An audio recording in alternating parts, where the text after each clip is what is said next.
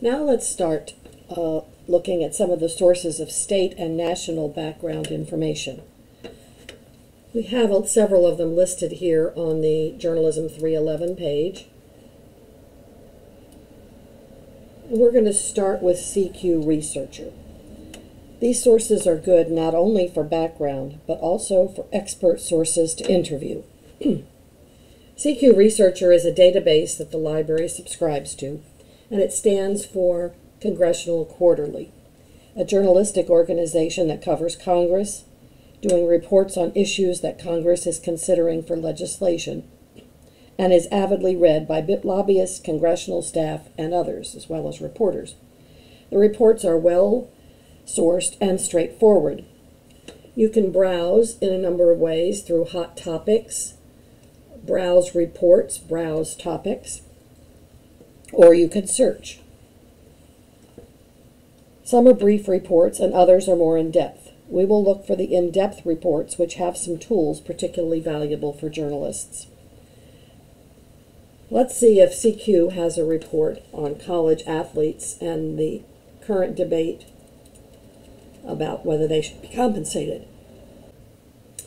And they did. They had a report from April 24th of this year on compensating college athletes.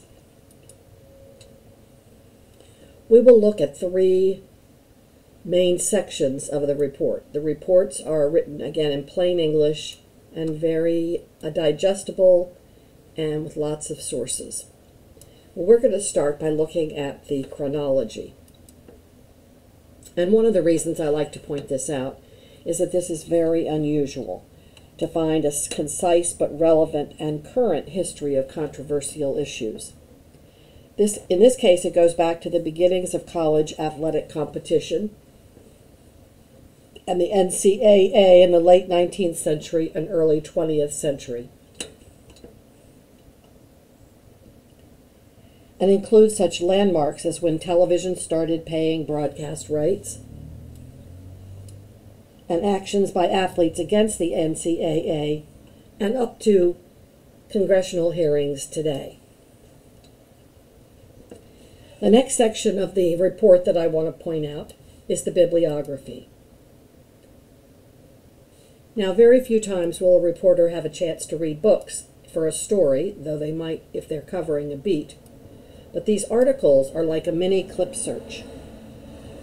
With articles you would be unlikely to easily find elsewhere, some of them, such as The Athletic and SB Nation.